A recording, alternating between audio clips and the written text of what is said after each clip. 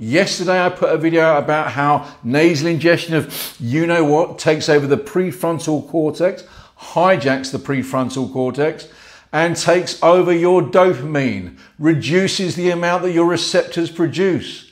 And the longer you use for, the less dopamine you produce. And dopamine is your feel-good chemical. It's your currency to feel good.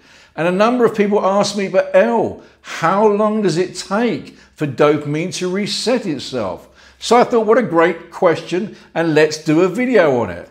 So for the first 2 weeks of not using, you're in a dopamine deficit. That means you feel unmotivated, anxious. First 2 weeks, dopamine deficit. Dopamine levels are low, you feel anxious, unmotivated. But there's good news. There really is. Because 1 to 3 months, the brain begins to upregulate dopamine. Yes, it's in a fragile state, but within 1 to 3 months, your dopamine is improving. Stick with it.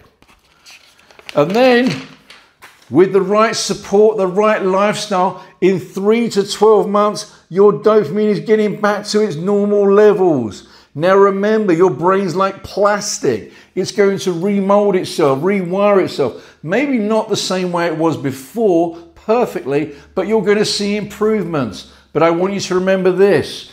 During that period of time of getting clean and your dopamine resetting itself, if you relapse, you're right back to the start. It doesn't work the fact that you get 2 months clean and you've moved this far along in your dopamine transition change, that if you then relapse, you're only here. Oh, no, no, no. If you relapse, you're back to the start. Remember, dopamine's going to change within you. Stick with it. What's that about?